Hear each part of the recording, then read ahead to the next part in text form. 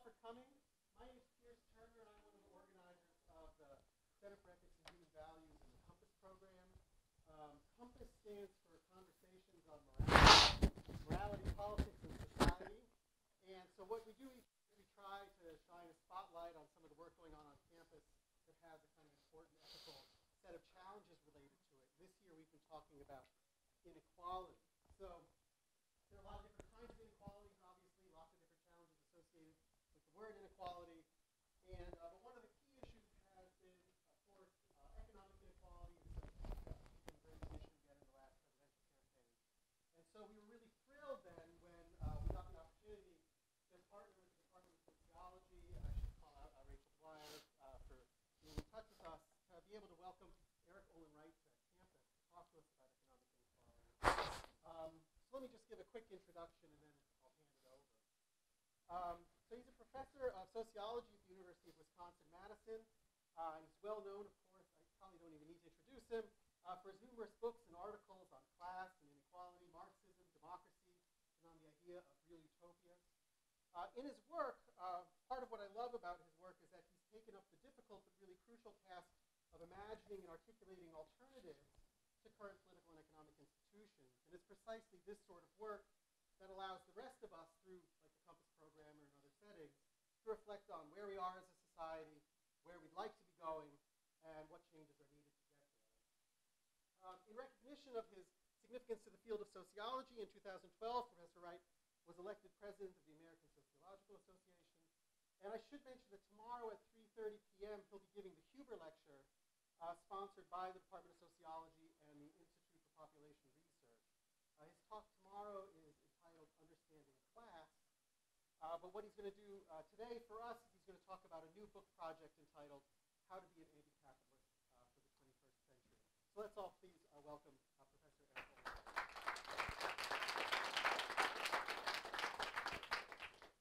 So if I hobble around a little bit, I was hit by a car riding a bike last November, and I'm just recently have abandoned the boot, which I had been wearing for a month and a half. And I'm experimenting with the orthopedist's promise that I could not overdo it, that I might get a little sorer, but that this would not impede the feeble repair work that my aging body seems to be doing with my leg.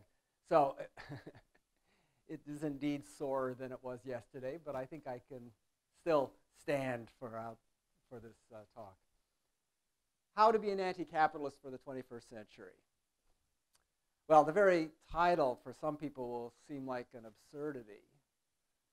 It's fine to complain about some of the problems that we see in contemporary American society, the inequalities, the particular forms of deprivation and marginalization that occurs, but surely our aspiration should be at most to make for a more benign and constructive form of capitalism rather than to be anti-capitalist. To be anti-capitalist implies a particular diagnosis of the nature of the problems. It's not to say that we can't make things better within capitalism. Sure, we can, and we have. There have been times in the history of capitalism where some of the harms generated by capitalism have been significantly mitigated by public policy and by community efforts. Rather, it's to say that we have a particular diagnosis of where the problems are generated, that they're generated by the basic structure of this kind of economy, and that should be the target of our efforts at social change. Whether or not we can overcome capitalism and replace it entirely with something else, that's an important but additional question. But it defines what the object of our transformative efforts should be. Now, that is a contentious claim. The claim comes basically from the following proposition, that we live in a world in which capitalism generates enormous harms, and yet to most people, it seems like the only way of organizing a complex economic system. I think that's the dominant view, not just in the United States, it's pretty much the dominant view in most places. That, for better or worse, capitalism is the only possible way of organizing a complex economic system. Margaret Thatcher famously in the early 80s made this a slogan, TINA, there is no alternative. That's the early 80s. 20 years later, in the founding of the World Social Forum in Porto Alegre, Brazil, the activists who gathered there made an alternative slogan, another world is possible. I'm in the another world is possible camp. And what I want to discuss today is a particular way of thinking about the strategic problem of how to transform a system like capitalism. If you agree with the claim that capitalism is the generative source of the problems of many of the problems with which we have to contend. Now, I'm not going to defend that claim. So the talk I'm going to give is one that most comfortably gets given to a group of committed activists and leftists who already are convinced that capitalism is a crucial problem, and they're despairing at the possibility of doing anything fundamental about it. I have other talks I give for people who think capitalism is fine and they need to be convinced that this is a source of problems. I'm not going to defend that claim. I'm happy to do so, but the talk I'm going to present here is on the problem of strategy. How do we go about it? What should be our strategic orientation to the problem of challenging and possibly transcending capitalism? This fits into a broader agenda, which I'll just briefly, I won't go through all of these elements. It's a broader agenda of what I call an emancipatory social science, which basically faces 4 tasks. First, the need to elaborate normative foundations, or perhaps better described as normative principles. Second, the diagnosis and critique of the world as it is, of capitalism in this case, in light of those principles. So you have to have some grounding in which you're going to criticize an existing structure. The normative principles give you that grounding. Third, the elaboration of alternatives. My book, Envisioning Real Utopias, is primarily focused on the problem of alternatives. And finally, transformation, how to get from here to there. And this then is the critical question. Is it even possible to have a viable strategy for transforming the fundamental structure of capitalism as an economic system? Now, not everything that we want to transform in the world, it's not the case for everything that we might want to transform, that there is a possible strategy. A strategy means that we can think through a set of practices, activities, individually and collectively, in which we could engage now, in the present, which contribute to bringing forth the goal in the future. To say it's a strategy rather than just an activity implies that you're engaged in these processes in a world where there are other people, groups, centers of power also engaged in strategy. Strategy always implies that you live in a world of intentional actors where you know that other people are intentional actors. That's what strategy means, as opposed to just behavior or action. Well, not everything we want to change is accessible to strategy. Indeed, there is a tradition in sociology, I think in recent times most clearly announced by Theda Skocpol, who said, revolutions aren't made, they happen. Well, that's a nice slogan. I remember it after having read it 40 years ago, so I haven't forgotten it yet. Revolutions are made. Revolutions happen, they're not made. What that suggests is that before revolutionary moments occur, there is no strategy. It's an illusion. Lenin didn't really have a strategy, just that the Russian Empire collapsed because of World War I. And Lenin's strategy wasn't, how can I foment World War I in order to create a collapse of the Russian army? No, I mean, that's not how it happened. It's just that World War I took the peculiarly destructive and prolonged form it did, which was not the result of the strategies of any revolutionaries, that it led to the collapse of a repressive regime that created the possibility for a seizure of power.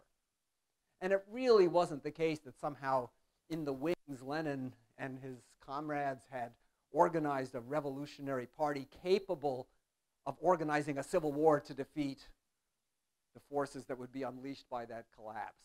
It turned out that that occurred, but it was mostly jerry-rigged after the fact as those historical events took place.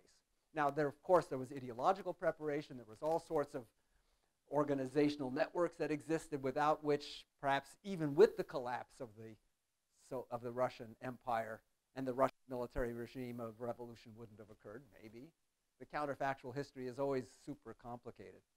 But maybe that's the world we're living in now, that however much one might object to capitalism and see it as a central causal process that generates tremendous harms in the world, that we just can't have a strategy to do anything about it. Well, I'm arguing to the contrary, that we can think strategically about this problem.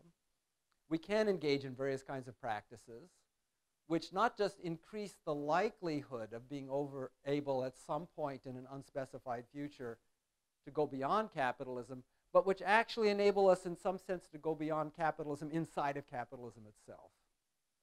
And I want to lay out the reasoning and the character of this kind of proposal.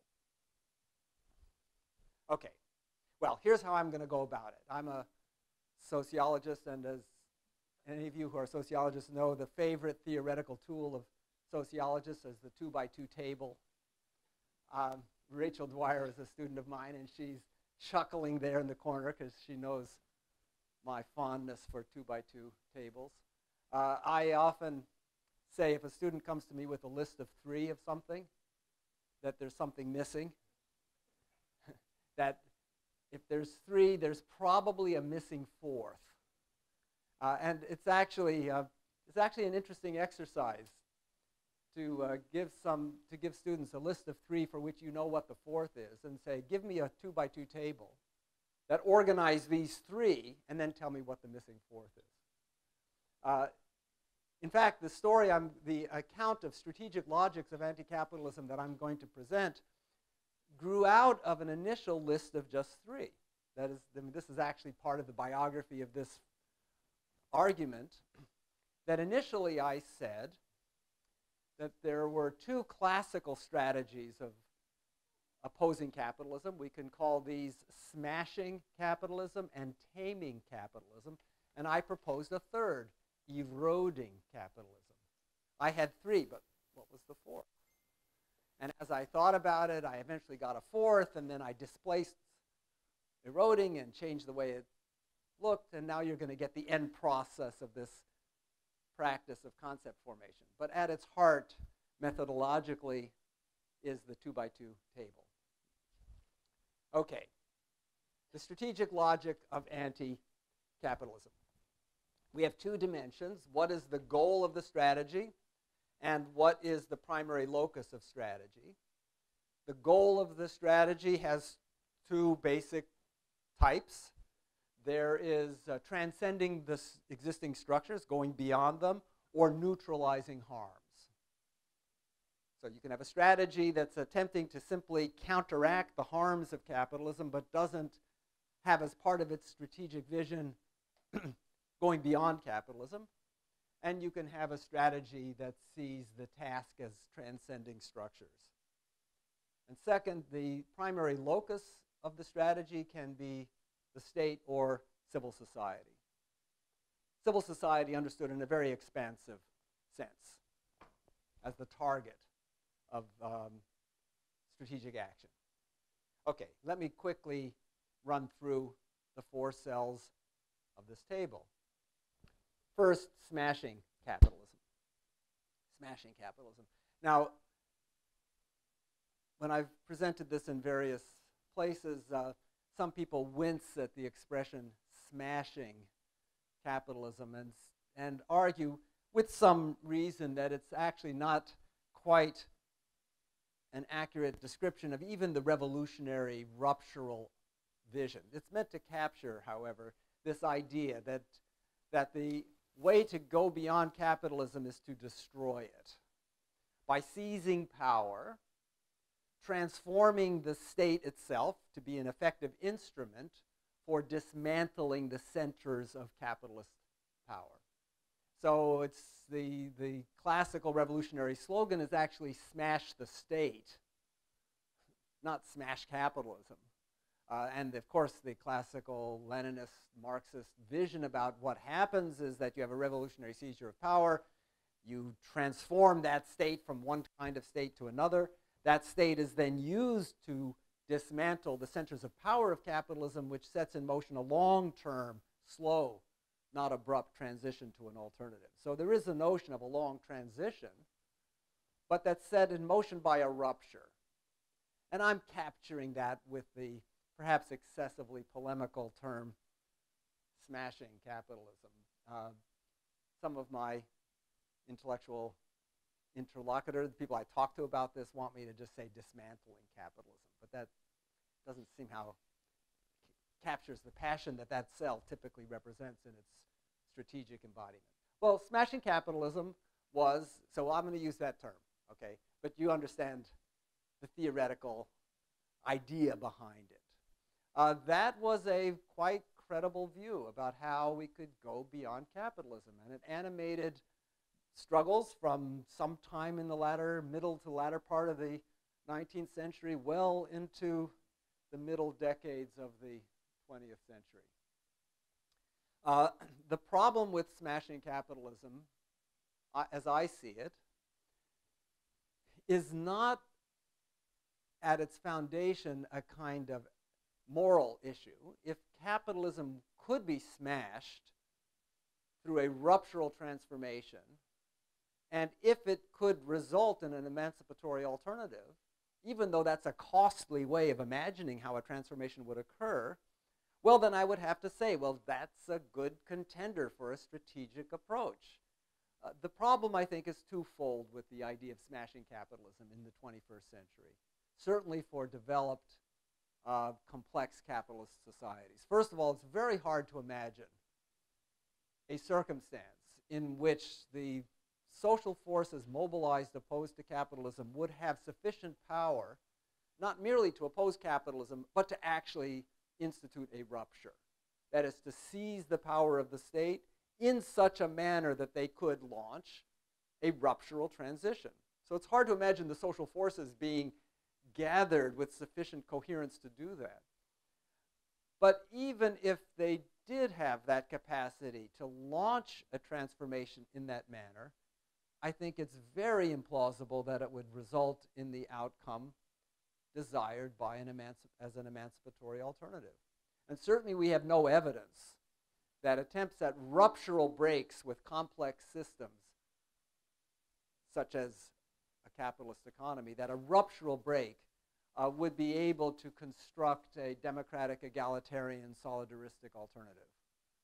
The historical experience of attempts at ruptural breaks has always been to unleash sufficiently destructive forms of violence that to restore social order required a highly repressive structure of political rule that violated democratic norms and violated in a way that it was very difficult, probably impossible to escape. That is, it wasn't that the authoritarian and repressive restoration of social order was merely a prelude to a democratization of society. It was a lock-in to an alternative form of politics and thus an alternative form of economy. So the result of attempts at revolutionary ruptures were indeed a destruction of the old order. We know that's possible, but not the construction of the new order that was desired. You know, the IWW anthem, Solidarity Forever, has this line, we will build a new world from the ashes of the old. We will build a new world from the ashes of the old. That's the smashing capitalism imagery. The problem is we know how to burn down the old world. That's been done a bunch of times. But the building of a new world from the ashes turns out to be probably an impossible task. Perhaps not. That is, I can't give you an impossibility theorem that says there are no circumstances under which a smash first, build second strategy couldn't result in an emancipatory alternative, by which I mean a profoundly democratic, egalitarian, and solidaristic alternative. I can't prove that that's literally impossible, but I think it's implausible, and that the evidence from the 20th century is largely on the side of showing that that's implausible. Okay, that's a crucial starting point. If we can't smash the system, if a ruptural break is really not possible, it can't achieve the goals we want, what are the alternatives? Okay, well, there's three other kinds of strategies which give us our menu from which we can then think through this problem. First, there is what can be called taming capitalism. This is the classic social democratic strategy. Social democratic strategies for dealing with the harms of capitalism were to create new institutions that were not themselves capitalist, that is, they did not involve private ownership and allocation of resources in order to maximize profits. Rather, they were political alternatives, political institutions, mechanisms that attempted to neutralize some of the worst harms of capitalism, to neutralize a wide array of negative externalities of profit-maximizing strategies, and to neutralize the deep risks that people faced in life by virtue of living in a market economy dominated by capitalism. Social insurance in its various forms was the classic innovation of social democratic political institutions. And it did a pretty good job of taming capitalism. Many of the harms were mitigated.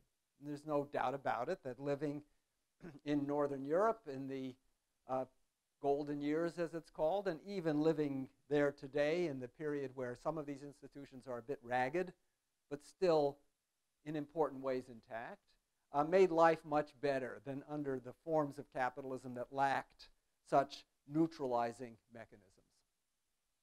So taming capitalism, I think, has been a viable strategy for expressing the anti-capitalist idea that capitalism is the source of harms. We have to do something to neutralize those harms. It has been a vibrant and important thing. Whether or not it is a viable strategy for the 21st century is somewhat in doubt. The forces of globalization and financialization of capital that have occurred over the last 4 decades or so have unleashed a set of forces that have undermined the capacities of states to do as good a job at taming capitalism as they did in the past, and has undermined the forms of social solidarity that were needed politically in order to sustain a strategy of taming capitalism. It's not so much that states are actually all that incapacitated to actually do something to neutralize the harms of capitalism, but the solidarity conditions under which they have the political will to do so, I think, has eroded. I mean, after all, most of the redistribution in a place like Denmark or Sweden to provide for these insurance structures and these public goods, most of that redistribution occurred among wage earners. It was not primarily a redistribution from capital to labor. It was mostly a redistribution among people who earned their earnings in the market. That was where most of the redistribution came, and that reflected solidarity. That reflected a willingness of people to say, yes, I'll forego some of my private income for a social wage, which would be shared by all. Well, that, I think, just reflects the fact that taming capitalism depends upon fairly robust collective solidarity, a sense of community. We're all in this together. And when that's eroded, then even if the institutions of taming capitalism have continued, albeit in a more ragged form in Sweden and elsewhere, the prospects for the future are less bright. If you're interested in a really gloomy view of these possibilities, I recommend Wolfgang Streck's new book, How Will Capitalism End?, where he is really gloomy about this. Speaking from the heart of Europe, he feels that the democratic foundations for the social democratic project have eroded nearly to the point of collapse. Well, that's taming capitalism. I'm more optimistic than Streck is, but I think there's a problem. Okay, the third strategic possibility, this is probably the oldest, the most pervasive. It's simply resisting capitalism. You try to neutralize harms by blocking the moves of capitalists when they try to intensify exploitation. They try to remove benefits. You resist. They try to put a toxic waste dump near where you live. You resist. You mobilize to resist. That's been the heart of the labor movement, right? The heart of the labor movement is not to transcend capitalism. It's to mitigate harm, so it does also involve some neutralization of harms, but it's really resisting the forms of domination and exploitation that occur in capitalism. The fourth strategic logic can be called escaping capitalism. Escaping capitalism also began with the birth of capitalism. It's something that people have always tried to do. Think about American history and the movement of farmers west to the Great Plains, particularly after, I mean, the kind of classic story is after the Civil War with the Homestead Act, but this is true before as well. What were they doing? What was that all about? It wasn't to set up agribusiness. I mean, the farmers who went west to have a small homestead wanted to be subsistence producers who would primarily be producing for themselves. That was the heart of what they did. Outside of the market economy, mostly, they were producing not for commodities for the market, they were producing for their own livelihoods, and they would sell whatever surplus they had in various ways. They were trying to escape the pressures and uncertainties that came from living in a capitalist market economy for what seemed like a more controllable existence if you owned your own land and produced your own food. You know, after all, the one sector of activity which, if you're successful in, you can reproduce yourself without the market is if you're producing food. You know, if you're producing shoes, you can't exist without the market because somebody has to buy them and you have to buy your food. If you're producing food, a small farmer really has the possibility of existing not necessarily entirely outside the market because there were things they wished to purchase, but they weren't dependent on the market. And that's a form of escaping capitalism. Worker cooperatives are another form of escaping capitalism. A worker cooperative is a form of economic organization in which the distinction between workers and owners dissolves as workers own their own means of production and democratically organize the production process. It's market economy, but it's a non-capitalist form of a market economy because the units of production are not organized by owners of capital trying to maximize returns on investments. The units of production are workers, worker cooperatives that collectively own their means of production and are interested in the reproduction of their means of production, not maximizing profits. Now, existing in a capitalist economy as a cooperative enterprise puts pressures on worker cooperatives, but not pressures to maximize profits. They do have pressures to make profits, but they need to make only sufficient profits to be able to reproduce their means of production. They don't need, there's no pressure to maximize profits in the way that there is for capitalist firms where capital is invested by external investors who move their investments around in order to get the highest rate of return they can. Worker cooperatives are an example then of escaping capitalism. Subsistence farmers, hippie communes are an example of escaping capitalism. Certain kinds of intentional communities, indeed some very successful intentional communities. Probably in the American context, if you think about the Amish constitute an intentional community grounded in a particular set of religious commitments, which has been successful in reproducing itself for hundreds of years at this point, with a form of economic organization which interfaces, to be sure, with the capitalist economy, with the market economy, but which has as its core principles of autonomy and social reproduction freed from the risk of the market. It turns out there's a really interesting ethnographic and historical work on the Amish in which the decisions about which modern technologies to shun and which to adopt in part comes from the question, which makes us vulnerable? So being off the grid is not just an anti-technology issue, it's a vulnerability issue. And that's the self-understanding. I mean, this isn't an outside analyst saying, aha, look, they've made these choices. No, it's a vulnerability issue. Well, that's an example. That's escaping capitalism. Escaping capitalism is appealing, of course, to many people. It's a kind of current that periodically gets more play. I think in the period of the Occupy movement and some of the ramifications of Occupy around the world, this idea that maybe we can build enclaves and escape the depredations of capitalism has gained more traction. It's very hard to imagine escaping capitalism as, in and of itself, a strategy of systemic transformation.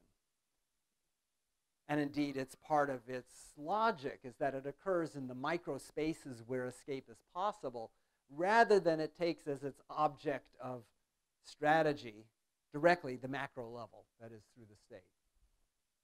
Well, those are the four types.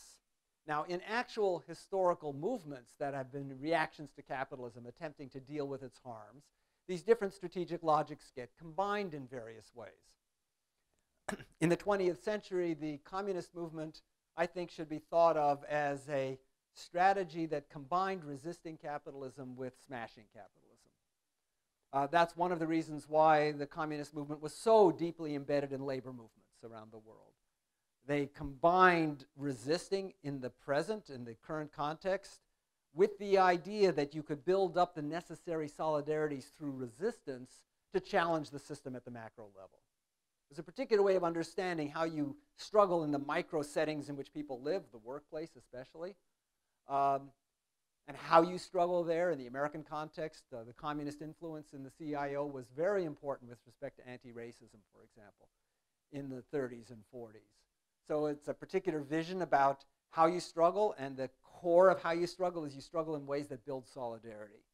And the reasons for that were not just because that helps you win whatever battles you're fighting at that moment, but that was part of this longer-term vision. Aha, that's the strategy we need so that when the situation is ripe, we can seize the time by having a political strategy that would operate at the macro level. Social democracy and the labor movement combined taming capitalism with resisting capitalism. They shared with the communist movement this view that, yes, solidarity is built at the point of production in the lives of people as workers engaged in the capitalist economy. That's the site where you build the solidarities. You have to cement them there. But you cash those solidarities out by trying to tame capitalism through a reformist agenda.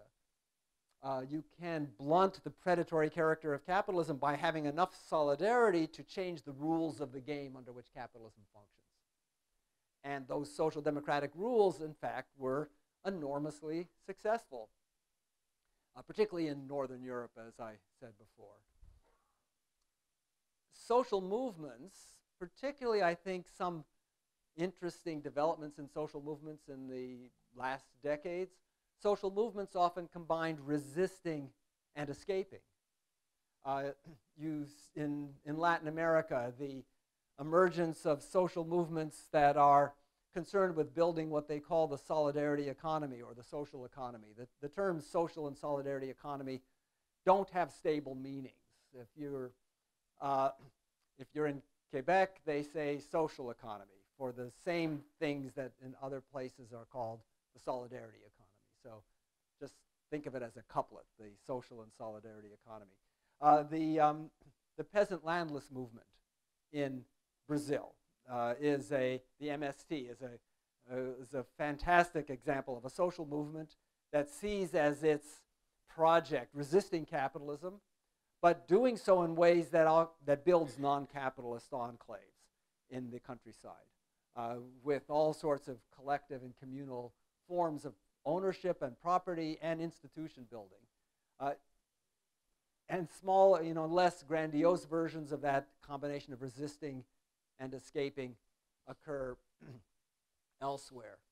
The hallmark of the social movement version of this is that they try to avoid confrontation with the state. Now, it's true in Brazil during particularly the first part of the rule of the Workers' Party under Lula. Really, for the first time, there was an effort of activists in the landless workers movement to try to hook up with the state and to have the beginnings of a state project that would help consolidate and expand the reach of the landless workers movements and its capacity to build alternatives. But that was a kind of add-on, but an add-on that I think is important. And proposals for that kind of linkage, whether it's a hookup in the modern use of that expression, a fleeting encounter that's exciting but doesn't last, or a reconfiguration of strategy, to have the social movement strategy of building things from below get combined with a state-centered strategy of securing victories from above. Whether that is actually a new strategic configuration, I don't think is so clear. But it's what I call eroding capitalism. Whoops. It's what I call eroding capitalism. So eroding capitalism is a kind of complex configuration of, in a sense, it's kind of learning from the history of social democracy and the labor movement, the history from social movements and their attempts to forge alternatives on the margins and spaces within capitalism. It's an attempt to combine those two. It's, if you will, it's an effort at forging an unlikely and implausible political alliance between social democrats and anarchists. The anarchist impulse has been that of like social movements, to build alternatives from below, to resist capitalism and build alternatives, but to sidestep the state. The social democratic alternative is to build alternatives from above by creating these policies which will create new capitalist rules of the game, but not to engage. Social democrats have not been big on things like cooperatives and land seizures of peasants, of course not. The idea here is to really think through the possibility of forging the logic of taming capitalism with the logic of escaping capitalism, linked together through resisting capitalism. So that's the kind of triplet of this, of escaping capitalism. Just to, this is a very little digression. When I said at the beginning, I began with, this is a methodological digression. When I began with smashing capitalism, taming capitalism, and eroding capitalism, I was arguing for eroding capitalism in my book, Envisioning Real Utopias. And I was trying to bring it into strategic alignment with these other things. So I started with 3. And so initially, when I got to my little fourfold table, I stuck eroding capitalism in the cell that was escaping capitalism. But it didn't work. It didn't really make sense, because eroding capitalism is not just a micro-strategy. It's not just working from below in the trenches, in the spaces.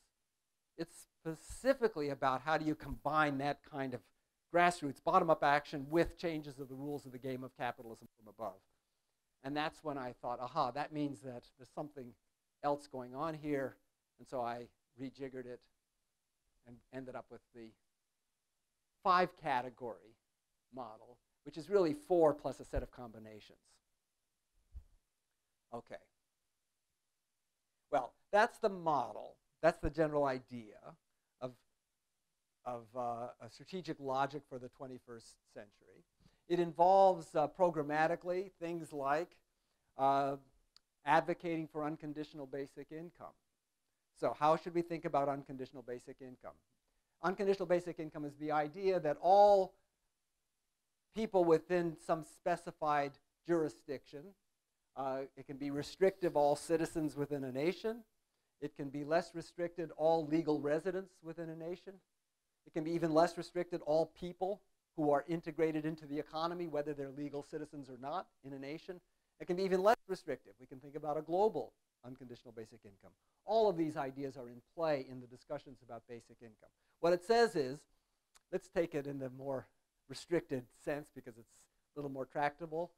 So let's say all legal residents in a political jurisdiction, the United States. Everybody gets, every month, a flow of income sufficient to live above the poverty line, unconditionally. You get it whether you're virtuous or not. You get it whether you're rich or poor. Everybody gets it. You can calibrate this in different ways. Children may have a smaller basic income than their parents. The parents would be the custodians of the children's basic income. There's all sorts of details to be worked out. The basic idea is that everybody is just guaranteed in a rich society that they don't live below whatever is defined as the culturally acceptable minimum dignified level of living. My general view is the higher the better, that there's no disadvantage to having as high a basic income as is economically sustainable. All right, so there's lots of things to talk about it. It's a super interesting problem to think through the moral foundations and the practical feasibility of basic income. You know, it's a really interesting thing to ponder. But here's how it fits into this strategic logic, right? So if we had a basic income, let's suppose it is sustainable. That's the first question. To be sustainable, it means that if everybody has a basic income, there'll still be enough people who are going to want to go to work to generate earnings, to generate the taxes needed to pay for the basic income. So if our deepest aspirations are to be couch potatoes and watch television all day, you know, reruns of television shows, or these days with the fantastic array of bingeable series, I mean, you could literally, I suppose, spend all your time watching television without ever having to repeat a show. If that's really our heart's desire, well, then a basic income is impossible, right? It just collapses. The moment everybody has a basic income, nobody works, the system collapses. Let's suppose that's not the case, that our consumerist culture gives us enough of a desire for a discretionary income that a substantial proportion of the population will still want to work. But note, work is suddenly a choice. You're free to say, no, I don't want to work. What basic income gives everybody is a grant of real freedom. That is the ability to say no. Pretty amazing. Rich children can say no. They can decide to work as an unpaid intern. They don't have to seek a flow of income. Most people aren't in that position. This, in a sense, creates an equality of freedom in the society. I think if you frame it that way, even libertarians begin to think, well, maybe there's something to basic income as a universal freedom grant rather than a consumption grant. Okay, so you got an unconditional basic income. Well, what does it do? Why does it fit into this idea of eroding capitalism? What an unconditional basic income does is give people the capacity to engage in building non-capitalist forms of economic relations. Think about worker cooperatives. One of the big problems that worker cooperatives face is what could be described as failures of credit markets. So, you know, you have a bunch of people who have a fantastic idea for a collective enterprise that they can run. They have a good business plan. They go to the bank to try to get a loan, and the bank looks at the business plan and says, this looks really interesting, but you guys have to generate enough income to eat. And there's no way you're going to be able to pay back our loan, pay the interest, pay back the principal, and eat at the same time. Sorry, we won't give you the loan. Now imagine the same business plan going to a bank. So this is not, we're assuming that banks are not ideologically opposed to worker cooperatives. They just see it as high risk. Well, now the same business plan suddenly looks viable. Because now the bank only has to ask the question, is this project going to generate enough income to cover the interest cost and pay back the principal? Now, lots of business plans will satisfy that condition if the bank knows that the basic standard of living of the participants is provided independently of the market success of the firm. Well, one way then of thinking about this is that an unconditional basic income is a massive transfer of surplus of the economy from capital accumulation to cooperative accumulation. It makes possible the flourishing and development of cooperative firms where otherwise the credit market simply would be a failure for them. Or another domain of life. Consider small farmers. Farming in every developed capitalist country is subsidized by various kind of agricultural subsidies that are always defended on the grounds that they provide supports for family farms. But in fact, as we know, agricultural subsidies overwhelmingly go to agribusiness. They subsidize big farms and corporate farms. They do provide some subsidy for small farms. It is the case, if agricultural subsidies were completely cut off today, bang, no more, small farmers would go under.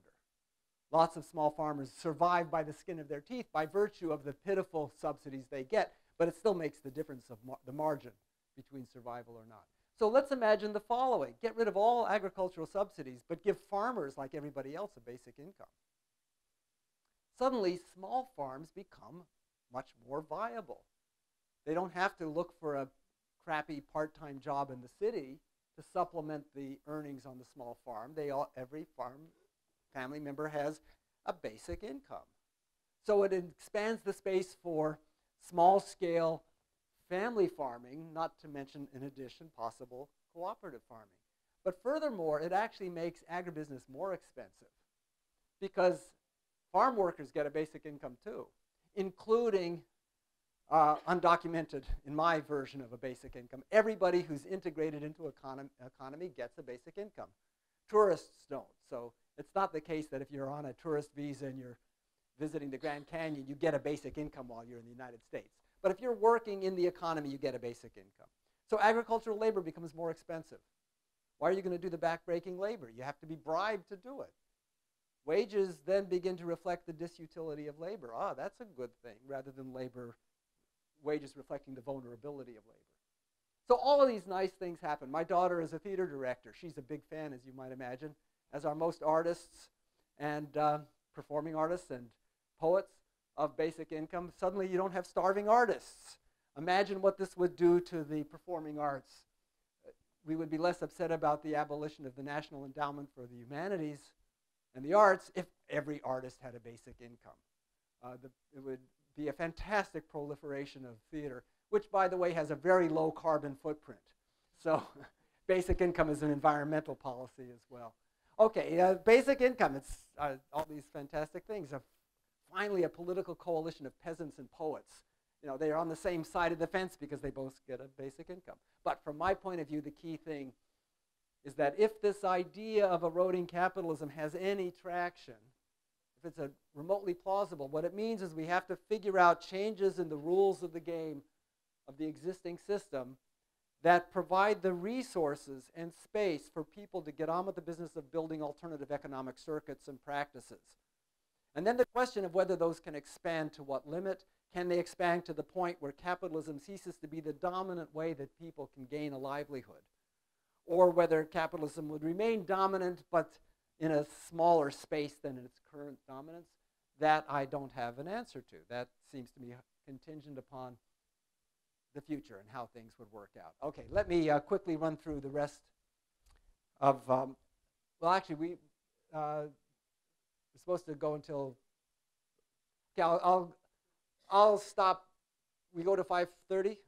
Okay, I'll stop in the middle of a sentence if it gets to be 5. All right, so there's still issues to be resolved. All right, so I've sketched what the logic of the strategy is and how certain content could be put into the strategy, like basic income, and how basic income could help underwrite all sorts of initiatives that would have the character of building a different kind of economic infrastructure in which people could live their lives. Okay, there's still many things to be resolved. I haven't said much about what the actual character of the alternative is. There's hints in what I've said, but I haven't laid out the nature of the destination. What actually is the alternative that's implicit in the strategic analysis I've given? Secondly, there's a problem of the theory of the state. This will be a familiar problem to those of you who have, some pedigree in the Marxist tradition, but the classical Marxian idea is that the state in capitalist society is just not suited for any kind of deep transformation. It is a capitalist state, not just a state that happens to be in a capitalist society, and its very design blocks the possibility of it being used for non-capitalist purposes. So can a capitalist state contribute to eroding capitalism? Can it or can it not? If it can't, that invokes the classical revolutionary idea that the first task is to seize state power and transform the very nature of that machinery. If you don't do that, you're screwed. You just can't sustain any transformative effort. That's the second issue that I haven't yet addressed. And finally, and in some ways the most difficult of all of these issues, who are the collective agents to accomplish all this? I mean, if globalization and financialization and the new technological frontiers of capitalist development have all contributed to this dramatic fragmenting of the working class or of the working population into all sorts of disparate and disjointed segments and fractions and contradictory locations, to use a framework that I've advocated. If this fragmentation has so deeply eroded solidarity, which it has, is there any real prospect for collective agency? Because if the projects do require changing in the rules of the game under which capitalism functions, and if those changes have to take place at the level of the state, then you have to have a collective actor. You know, the state's not going to just do it willy-nilly because they've read my article or my book. No, of course not. It requires struggle, and you need a collective agent. Is it plausible that the kind of solidarity needed for this task is forgeable in the next decades? I don't mean tomorrow. I just mean, is there a scenario that we can imagine where the necessary agency can be found? Well, I'll just quickly run through a sketch of some of the issues, some of which I can't deal with even with longer time. So there are advantages sometimes of running out of time. But first, the destination. About the destination, I've done the most thinking. I use the term socialism with a, sort of underlining the social, a real socialism. I use the term socialism to describe the character of the destination, but I see socialism as a radical, heterogeneous economic democracy, rather than socialism being the same as the state organizing and running an entire complex economic system. It would require an elaborate exposition to explain the particular meaning of a socialism that I'm advocating, but here are just some of the issues that are in play. First of all, it means socialism, as I argue for, is a market economy. It's not an economy that is comprehensively planned through some authoritative state-centered planning process. Socialism is a form of market economy, but it's a form of market economy in which capitalist firms are at most a secondary component. It's not a market economy organized by the imperatives of capital accumulation. It's a market economy that's guided by what I call social accumulation. It implies replacing a market-conforming democracy. That's Angela Merkel's way of talking about the constraints under which we live today. That is a democracy that has to conform to the market with a democracy-conforming market. The idea is that we have a market that's subordinated to democracy rather than a democracy that's subordinated to the market. Secondly, it means expanding and deepening the cooperative market sector and the social economy. I'm involved in a project called Pathways to a Cooperative Market Economy. It's part of my larger Real Utopias project, in which the center of that is to think about the different ways in which cooperative forms of enterprise, particularly worker cooperatives, but not exclusively, can actually be built up within a capitalist economy. And can a cooperative market sector then, a vibrant sector within which the enterprises are themselves cooperatives, can a cooperative market sector move from the periphery of a capitalist market economy into the center? Can we have a cooperative market economy that organizes the core of capitalist production? Third, protect the commons and expand the array of publicly provided goods and services.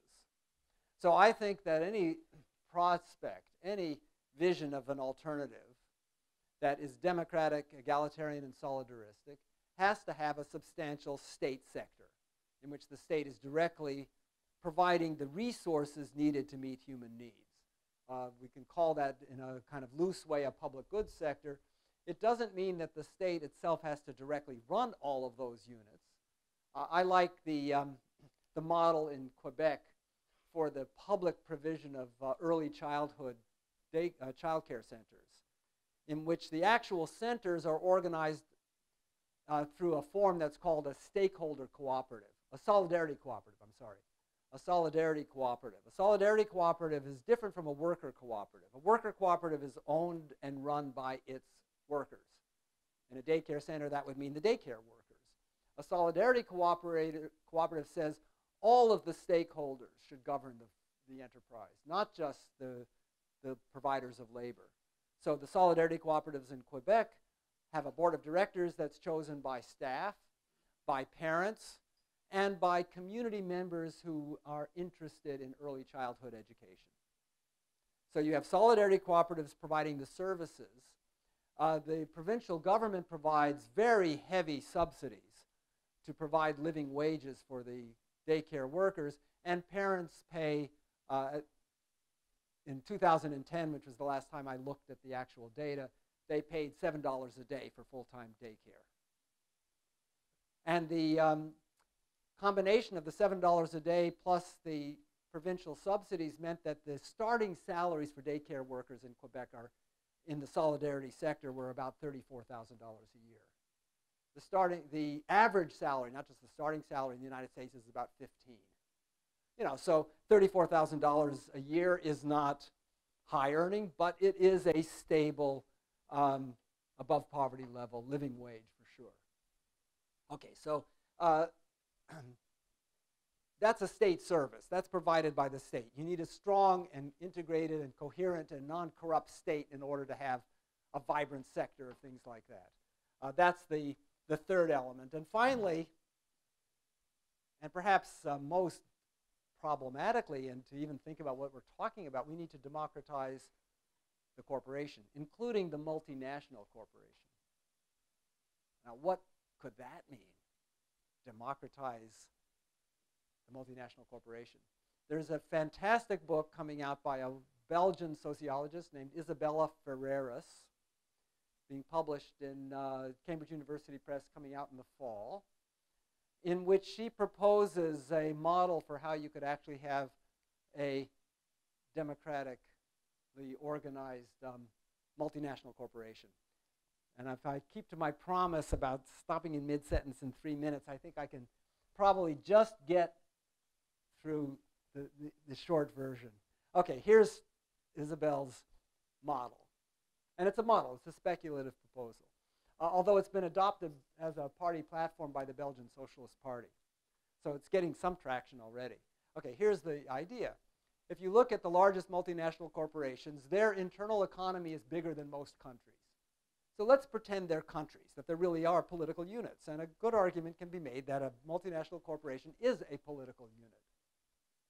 In the history of parliamentary democracies, let's take Britain as the archetype. Originally, you had a chief executive officer called the king, who, in order to govern, to extract resources, had to make a deal with the great magnates of the land and form some kind of council. In the British case, we now call it, or was called for many years, the House of Lords, which was a governing body of great magnates where essentially their votes was 1 acre, 1 vote. You know, they had their power in that body of negotiation with the king depended upon how big and powerful a baron they were. But eventually that proved problematic once the investments of the king needed to be investments of labor, people, particularly for fighting wars, rather than just investments of capital, money from the great magnates. And so you get a House of Commons.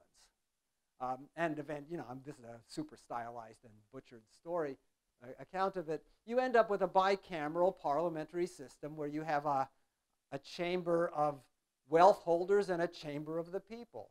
Well, imagine a corporation being organized that way, a bicameral board of directors, where you have the labor investors and the capital investors each having their chamber of delegates, which they elect. The magnates of the chamber of capital elected on a basis of 1 share, 1 vote. The chamber of labor is 1 person, 1 vote. And the king, the CEO, is accountable to the 2 chambers, so that all policy and all strategic changes have to pass both houses, both chambers. Well, there's much more detail. I've got 15 seconds. The capitalist state. We must democratize democracy to expand the limits of socialist relations within capitalism. The capitalist state is an internally contradictory machine. It's not a univocal structure that is a totality. It's internally contradictory, and democracy itself is a contradictory element within the capitalist state. We need to democratize democracy, and I've got lots to say about that. And agency, well, this is where the hand-waving comes. Constructing a democratic egalitarian coalition for multi-layered collective action. How's that for a non-answer to the question, what's the agency for this action? That's the part of the equation which actually I have the least to say about. I can say the conventional things about coalitions, about identities, about pluralism, all those sorts of things which I think are right, but I don't think they tell us how to do it, how to actually forge the necessary solidarities to challenge the world as it is. Thanks.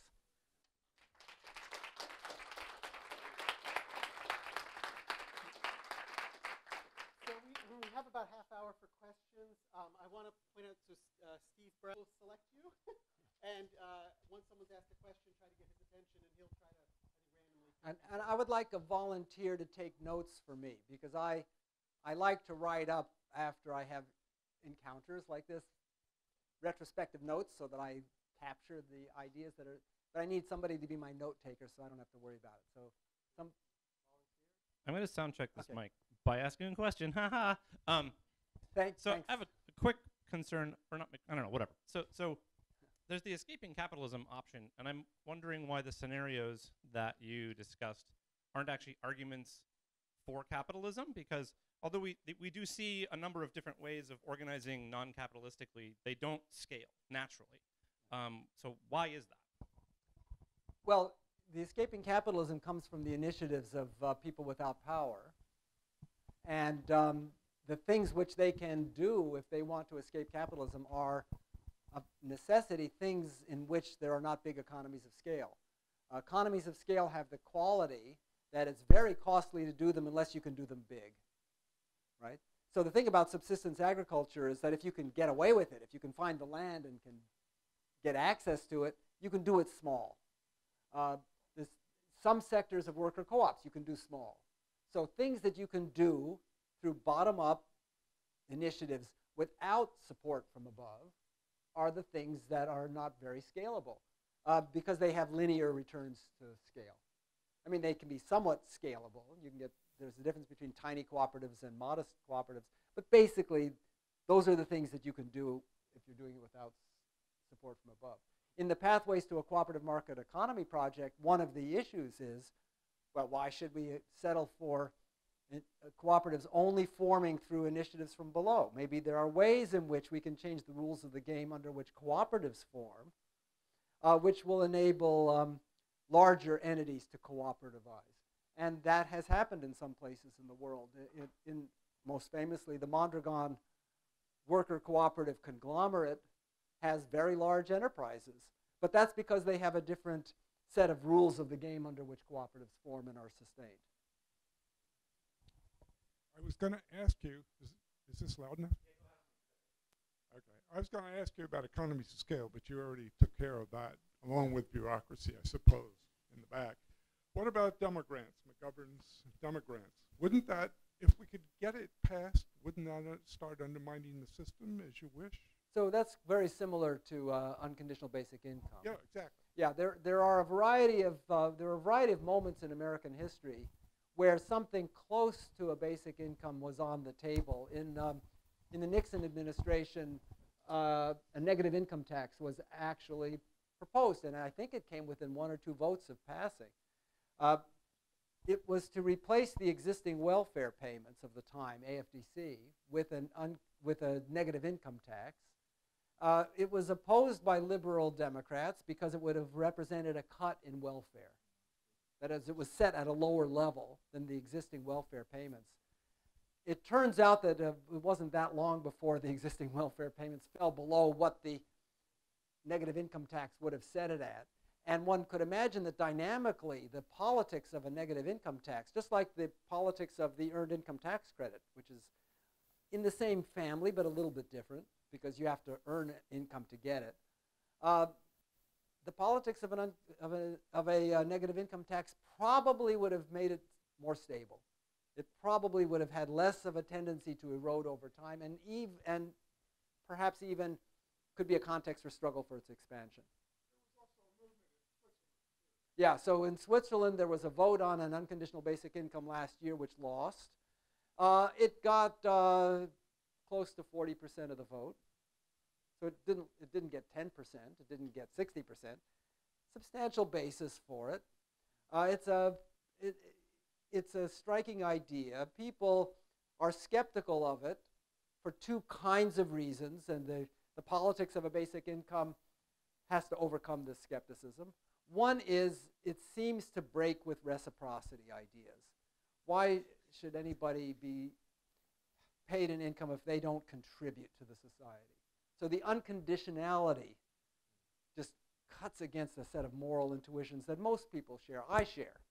You know, I mean, I find the idea that a basic income will go to people who are going to be couch potatoes and watch television irritating and morally irritating. It makes me feel, well, lots of people are going to work hard and generate the income so you can watch television, give me a break, right? So the problem then is this. Well, you could solve that problem by putting a contribution requirement. You get the basic income if you make a social contribution. But then you have to create a machinery to monitor people to see who's making a contribution or not. You have to have panels to decide what counts as a contribution. You generate all this deadweight overhead costs of a surveillance apparatus to see whether you're worthy of a basic income.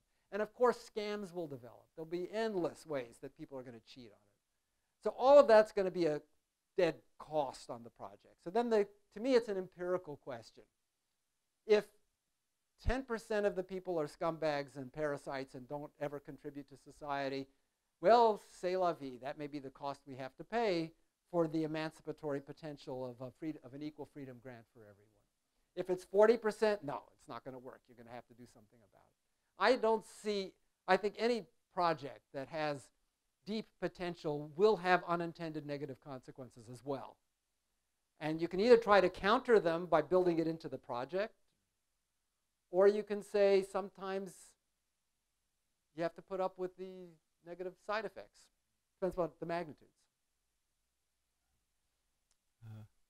Hi. Hi. Sorry. So first of all, I just want to say hi real quick from my parents who are professors here, Pat and Ciso and Brian Edmiston. I don't know if you remember them, but apparently they knew you at UW-Madison. Oh. And apparently I used to go with them to some of the retreats you led. I don't remember because I was a little kid. But so when was that, in the 90s then? Or? Yeah. Sorry.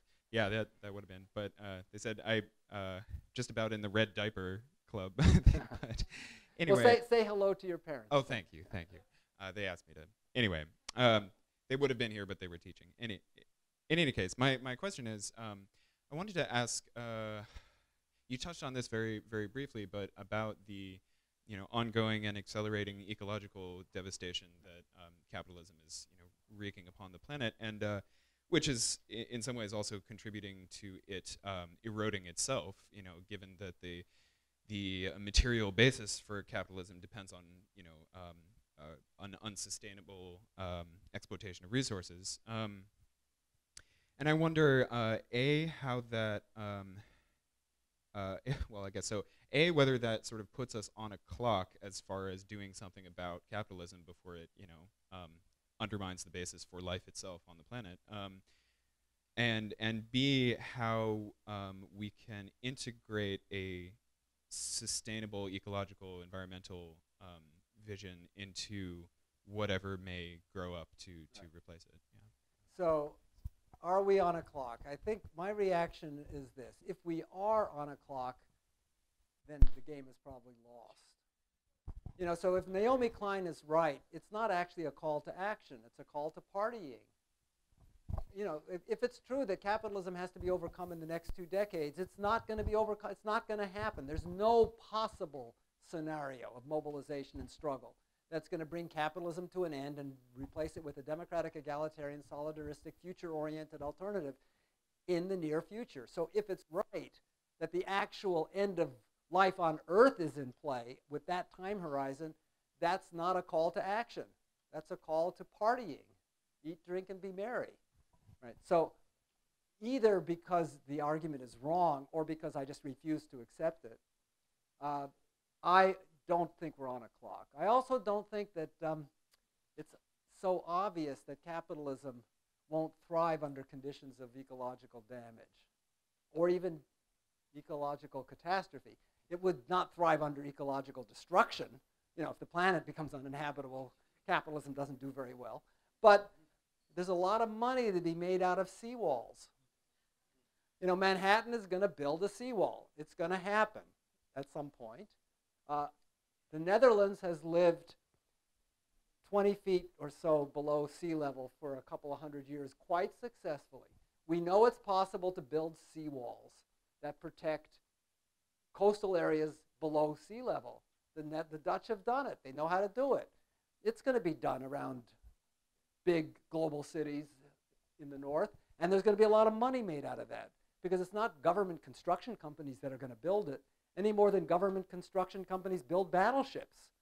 Why do capitalists like wars sometimes? Not always, but sometimes. Well, there's a lot of money to be made out of war, right? So we'll have an environmental industrial complex, not a military industrial complex, because the scale of government investment needed to mitigate, you know, to adapt to the ecological crisis that's coming. Just on the climate change dimension, there's plenty of other aspects of environmental. That's going to require massive public investment, just like wars did. But wars don't, in and of themselves, harm capital accumulation. It just creates a form of state capitalism rather than ordinary market capitalism.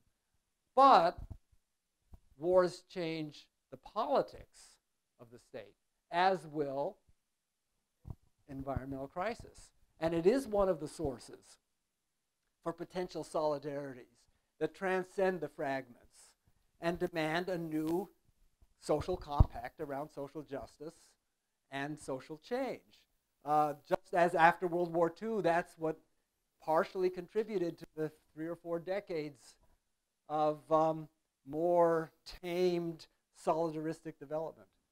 You know, so I think there's possibilities opened up by the environmental crisis.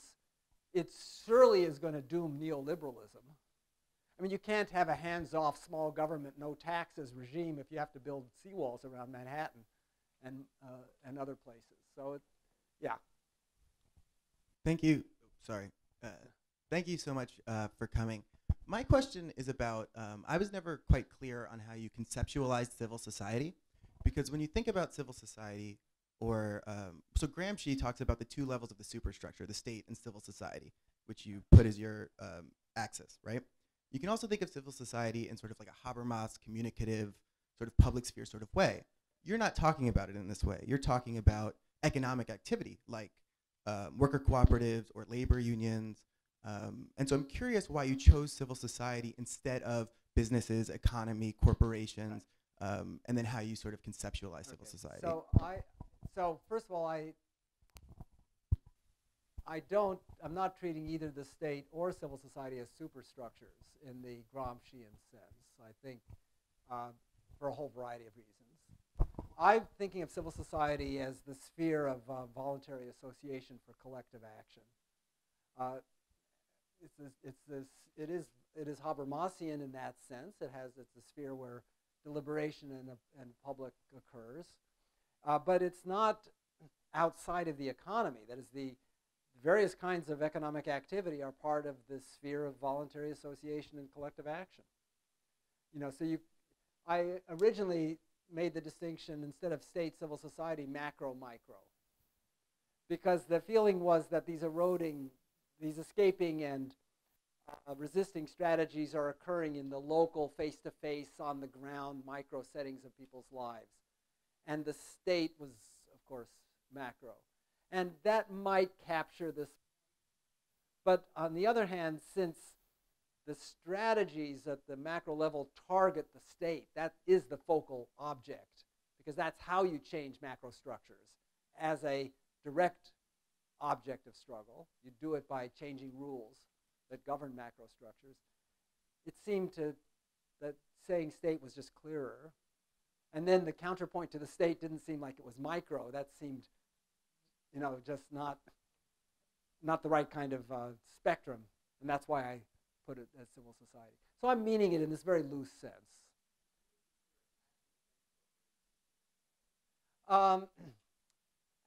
Actions against corporations, since I think of large corporations as political entities, it's the action is originating in civil society. The target is more like a state, so it wouldn't fall comfortably into that that way of that dichotomy. Yeah. So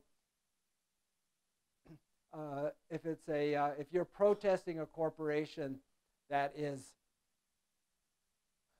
dumping toxic wastes, I would call that resisting capitalism, because the corporation doesn't create the rules of the game under which toxic wastes are dumped.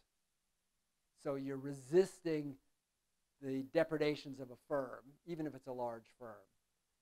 If, however, your strategy for changing the rules about toxic waste is to make life intolerable for corporations by posting every damn corporation that occurs, then you're really targeting the state as well, because you want this struggle against the corporations to play itself out as a change in the rules of the game over toxic waste. And so, that's how I think about this. So, oh wow, it's loud. So I am wondering how we can solve sort of the problem of intellectual property without smashing capitalism. In part because it seems to me one of the problems of the 21st century is that we're going to have intellectual property becoming increasingly important through like roboticization, 3D printing. Even right now, like we have a regime where intellectual property is being enforced upon us when we don't necessarily need it. We're creating artificial scarcity, and this is one of the sort of fundamental problems of capitalism in the 21st century. And it seems to me that if we are destroying an entire category of property, that's going to require actual smashing of capitalism itself. Right. So how do we do this? Yeah, so intellectual property is terribly destructive, and the arguments that you need patents, especially long patents, in order to create incentives is just total bullshit. It's just not true. It's remarkable, if you look at the economics literature on patents, the economists have not been able to demonstrate that the rate of innovation is positively affected by the strength of patents. And the reason for that is that patents have two effects, not one. One is it protects your property rights so you can get monopoly rents out of the patent. That's why it's supposed to generate incentives for innovation. But it slows down the diffusion of ideas and of techniques. And that slows innovation. And whether or not you have a net increase or decrease in innovation depends upon the rate, those two effects. And it turns out that economists haven't been able to demonstrate. This is on the basis of statements by colleagues of mine who are economists. So I haven't done the research to see if they're telling me the truth, but if they're accurate in their diagnosis. Okay, so first of all, the justification for patents is bogus. It really doesn't, there's not good claim. Now, in the current context, there are lots of alternatives to patents that are already in place, and most notably in open source kinds of digital communities where various kinds of licensing arrangements around the commons under different, there's different terms for it, different particular licensing agreements. There's copyleft instead of copyright. There's the Creative Commons license for artistic production. There's a whole variety of things. I'm sure you're aware of those. Now the question is whether or not a strategy of building up a protected commons of intellectual property rights and getting the innovators, the people who love doing this, the people who inhabit hacker spaces and maker spaces and are engaged in producing open source, whether or not we can gradually shift and expand a commons of intellectual property enough that it is itself corrosive of capitalist property rights. And in some narrow spaces that's occurred. Now the question of how broad that can be, I think it's uncertain. There is There's definitely a movement for a global digital library under, I don't know if it's Creative Commons. I don't know what the licensing form would be, but let's just call it a commons licensing, for designs for digital printers. So that if you expand the design library, in which people who work for high-tech companies in their spare time because they like doing this, and they like, many people like the idea that they're contributing to a global digital library. Then people can download these essentially blueprints, but they're code for digital printers, and print things themselves. Some of these things have been successful. We're in early stages of this. There's also a similar movement around pharmaceuticals to create open source pharmaceuticals. And scientists in some places are involved in the open source pharmaceutical movement.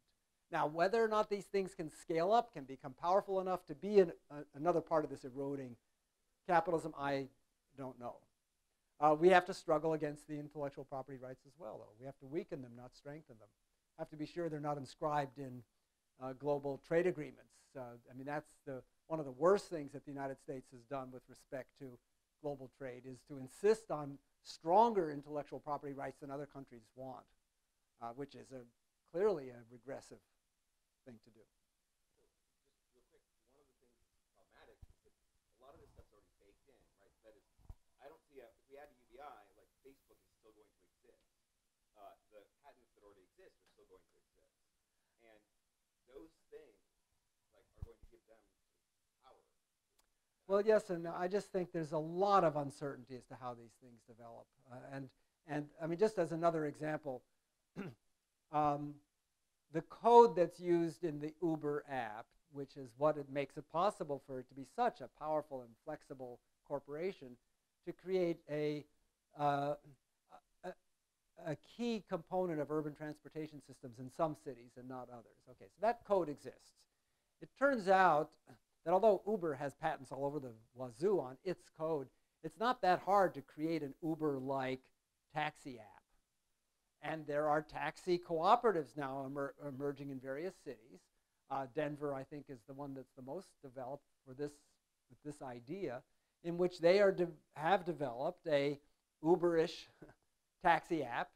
And the struggle then is in the municipality, which I think they will win, to have the municipality advertise the Uber app and make it, the free download. So when people arrive at the airport, which is the main place where people get taxis, and they see call Uber, call this, they also see the green spirit. I forget what it is. It's green. It has green in the title in Denver. Okay, now this is just emerging. I think it'll win. There's certainly no reason why it won't win. It has the disadvantage at this point that if you have the Uber app, any city you go to, you can use it. Well, if these cooperative apps begin to develop, and they are themselves open source, then in different cities, they'll be using the same cooperative app. And it'll get promoted by social movements who are opposed to Uber. And taxi drivers are going to defect from their corporate taxi companies, which screw them, and not go to the Uber taxi company, which screws them, and form taxi cooperatives with the Universal Taxi Cooperative app. Now, I think they can compete with Uber, in spite of Uber's power. I don't think there's any reason, and that's because of this technology, which is, once you develop it, it's got scalability, the economies of scale problem. In this case, it's just that you need it on everybody's smartphone, and that'll take time. So this is just to say the subversive potentials of these new technologies, given how rapidly they develop and how quickly outmoded any given platform is, and therefore that open space for open source innovation. I don't think we're so locked in. And maybe Facebook will always be there, but that's only one component of this broader ecosystem of information possibilities. How many people are on the stack? I don't mind. So I have a general principle about We collect a few. about the arbitrariness of clocks in the context of interesting discussions. Okay. I want to go back to the universal basic income and the intuition that couch potatoes somehow are violating something there, and plumb the intuition a little bit deeper, because I wonder whether there's still yet a problem with capitalism, which is I don't think I share that same intuition when I think about the clean water that's being pumped to the couch potato's house. I don't think that we should turn it off. And so there's something about that public good that I'm willing to share. And so I'm wondering, is there something about money and that as an abstract concept that triggers something in us that makes that other intuition emerge when we don't think about clean water? So Philippe von Paris wrote a brilliant and classic essay, which is the title of which is Why Surfers Should Be Fed. And it's an argument for why beach bums should get a basic income, right? That it really should be a universal right without regrets. And I think he's correct in that. That is, the position is basically if the child of a wealthy person can be a beach bum, why shouldn't anybody be able to be a beach bum? And if you think of it as a universal freedom grant, and you think freedom is something that we should have as distributed on an egalitarian basis as a human right, the only way to distribute freedom on an equal right is to give people a basic income, because otherwise some people are more free than others. So I buy that argument, and that's why I'm unequivocally a supporter. I do think there's another moral issue, though, which I give lower priority to, but which is a principle of burden and contribution, which would apply to the clean water to the beach bum. Other people are sweating and paying for it, and they get free water. I think they should, clean water, they should get it. But why are they living off of my labor? Why am I making all these sacrifices and doing things I would prefer not to do because I need to earn some extra income? But the extra income I'm generating is also going to them. And they're not giving anything back to the society. I'm not saying they have to give it back to me, but it somehow sticks in the craw.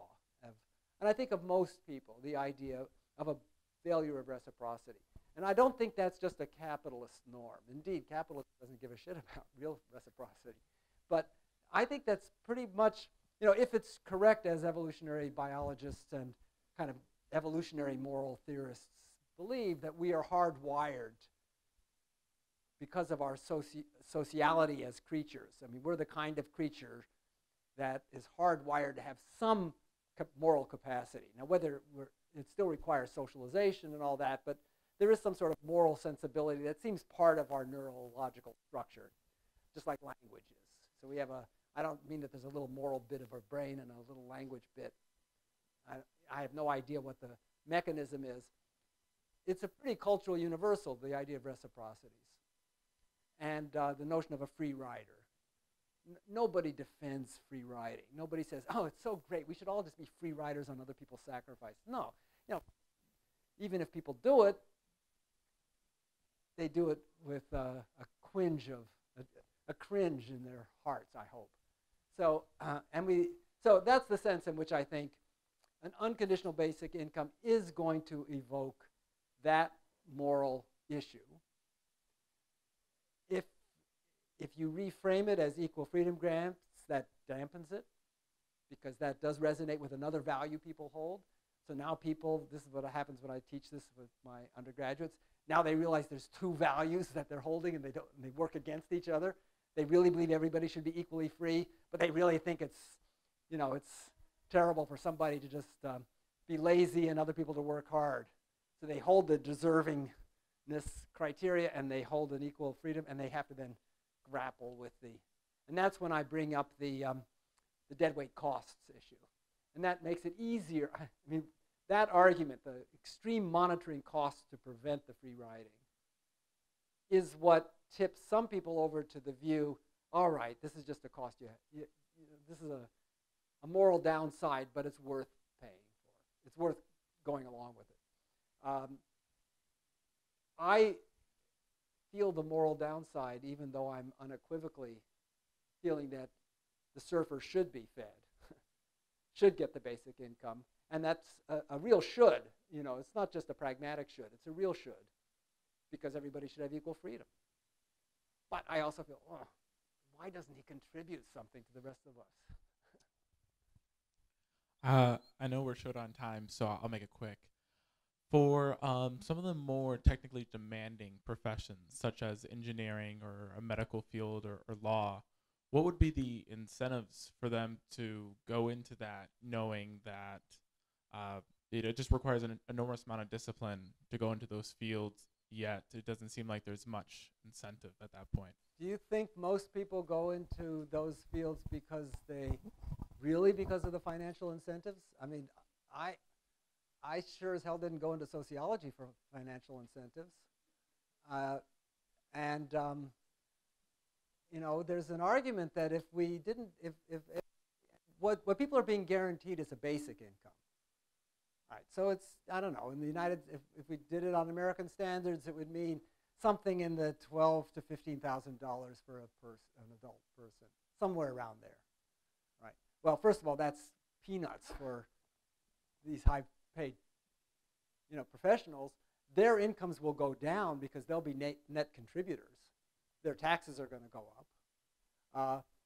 Big deal. I mean, they're living above the flourishing level of life already. You know, the declining marginal utility of income unequivocally shows. Now, all the data on how much gratification and life satisfaction and meaning you get out of income, it rises and then it asymptotically flattens out, and these people are earning too much. So, and I just don't think the incentive structure carries much weight. Now, it does for some crappy jobs that pay well. Crappy jobs that pay well, of which there are some but not many, people aren't going to want to do. And crappy jobs that pay badly, ooh, there's going to be an incentive problem there. But that's good. It's hard. It should be hard to get people to do that kind of work.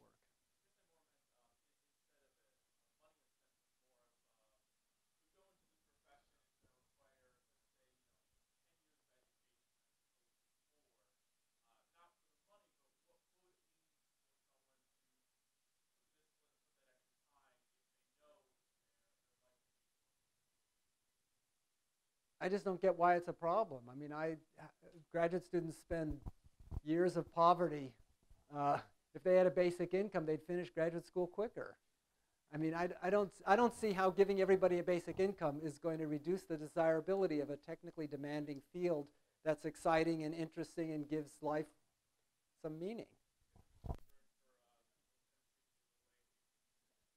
But a basic income isn't going to encourage people who have ambitions and creative desires. It's not going to encourage them to be lazy. It's going to, I mean, if I think of, again, in my daughter's world as a theater director, it's going to change what they do. So she has people in her theater company that, you know, they wait tables and they're exhausted and they go for 8 hours of rehearsal at night. Right? They work their buns off. If they had a basic income, they wouldn't have to do the table waiting, or they would do it for fewer hours just to get some additional change, and they would have more energy for their artistic work and whatever. I mean, so there will be specific zones where there's going to be an incentive issues. Some of those, it'll be a good thing. It'll be a good thing that it's going to be much harder to get people to do really crappy work, right? Which will force either that work isn't going to get done anymore, you know, or that it'll get automated, or that it'll pay well. And that's as it should be. We're going to have to leave things there. Let me mention before we stop that on April 3rd at 1 o'clock in this room, we're going to have another proposal, another presentation as part of the Compass program on universal basic income by a philosophy professor from Stanford. So we welcome you all back. If you go to the Center for Ethics and Human Values website, you can look up that event on, again, April 3rd. We'd love to have you back. But for now, let's thank our speaker. Thank you very much. Thank you.